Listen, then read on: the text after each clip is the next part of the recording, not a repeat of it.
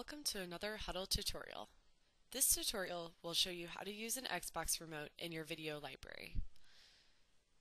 Start on your overview page once logged into Hudl.com and then click the library button below the team you're working with. Once your library page is loaded, scroll on the right to find the playlist you wish to view. Click on the blue playlist to get it to load. Be sure your Xbox remote is plugged into a proper USB port and then click the menu button below your video screen. Now all you have to do is click the blue Activate Controller button and you'll be set to use your remote.